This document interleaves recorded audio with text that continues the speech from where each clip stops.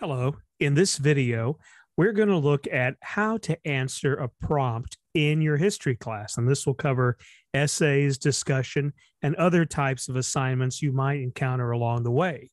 I'm Dr. Gene Preuss. One of the first things you need to do is make sure that you read the prompt carefully. This prompt is something you might see in an essay assignment. Examine the role of technology in Depression era politics. Look at the use of radio by President Roosevelt as well as his enemies.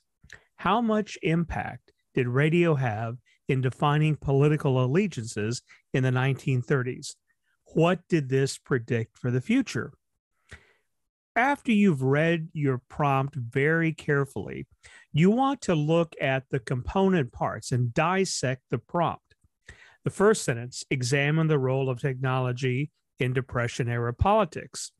Another sentence asks us to look at the use of radio by President Roosevelt and his enemies. We're also asked how much impact did radio have in defining political allegiances in the 1930s? And finally, what did this predict for the future? It's very important to make sure that you read carefully the prompt, because many times students don't answer all the questions.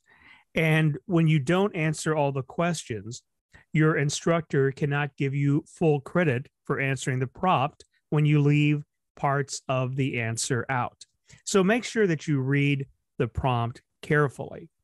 Next, we have really four statements and questions in this prompt: the role of technology, the use of the radio by Roosevelt and his enemies, radio's influence in defining political allegiances in this period, and a question asking you to speculate on what this might predict for the future. And by the future, we're not talking about our future necessarily as much as what happened afterwards in the foreseeable future. We can create paragraphs from these topics. In fact, we might even be able to create more than one paragraph. While the first topic, the role of technology in Depression era politics, is pretty self-contained. The next prompt, the use of radio by Roosevelt and his enemies, really contains several topics within that one statement. The third statement, radio's influence in defining political allegiances, could actually be split up into several topics in several paragraphs. And finally, predict for the future again goes back to one paragraph. So we see in this very straightforward prompt, we could actually divide it up into several topics and paragraphs. When we're looking at creating a response, we want to outline our response. If you get the question in advance, this is a little bit easier.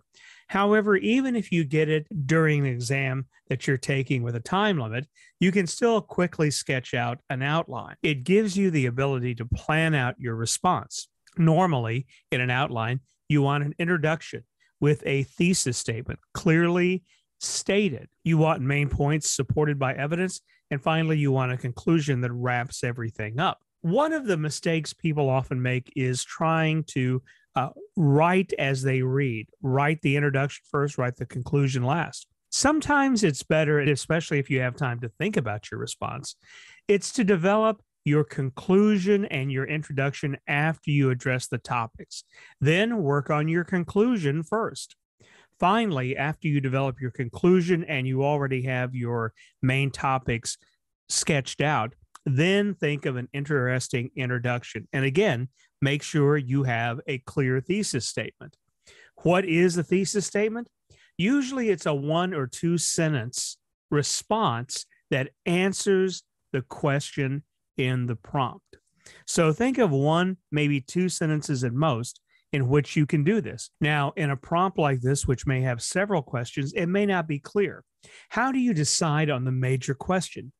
In this example, we can look at the final question as a good major question. What did this, the technology of radio and how it was used by politicians in the 30s, what did this predict for the future? Now, you may select another question to answer, but this in the prompt itself is a well-written question that you can use to address your thesis statement. And your thesis statement would answer this question: how would this set the stage for future media use by political parties? And you can answer that in 1 or 2 sentences. Finally, some things to keep in mind when you're answering your essay: make sure you revisit and adhere to the formatting directions your instructor provides.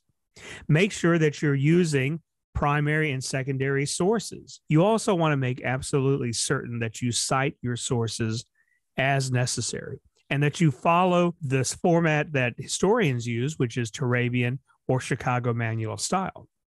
And that in your essay or discussion response, you observe proper grammar, stylistic, and spelling conventions. Communication is very important, and it's a key to developing an answer that is readable and one that is understood by others. I hope this helps you to formulate a response to an essay or discussion or other assignment prompt in your history class.